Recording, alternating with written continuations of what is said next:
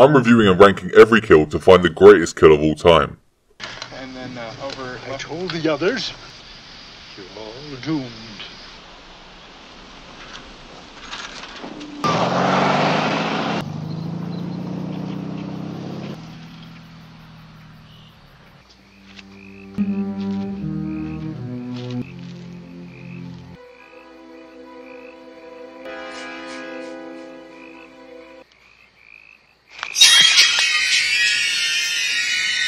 You always get these creeps that find the need to warn victims and steal the human meat flesh from hard-working killers' mouths. But this guy took things way too far, not following the unwritten rule of warning teens while in a 20-foot radius of a gas station, then convincing themselves that they did their best. This busybody crossed the line when he took his Karen energy to Camp Crystal Lake, and inevitably paid the ultimate price. Jason took the man out mob style, using barbed wire to simultaneously strangle the guy and slit his throat, leading to an okay kill. Though I would have liked to see Vorhees use the barbed wire to saw the meddler's head off. Bonus points for the use of stealth too.